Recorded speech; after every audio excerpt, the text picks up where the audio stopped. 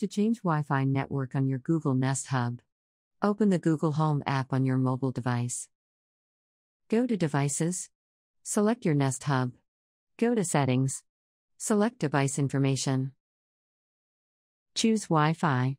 After selecting the Wi-Fi network, a warning message will appear asking if you are sure. Keep in mind that forgetting this network will require you to set up your Nest Hub again from the device list. Click on Forget Network. Your Nest Hub's display will prompt you to set it up again. Open the Google Home app. Select Devices. Choose Add. Select New Device.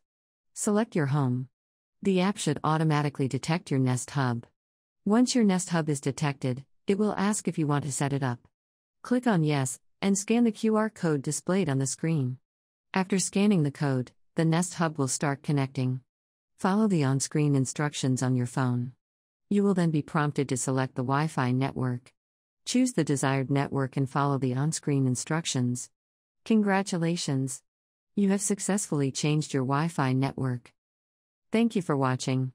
If you enjoyed the content, we would greatly appreciate your support by liking the video and subscribing to our channel.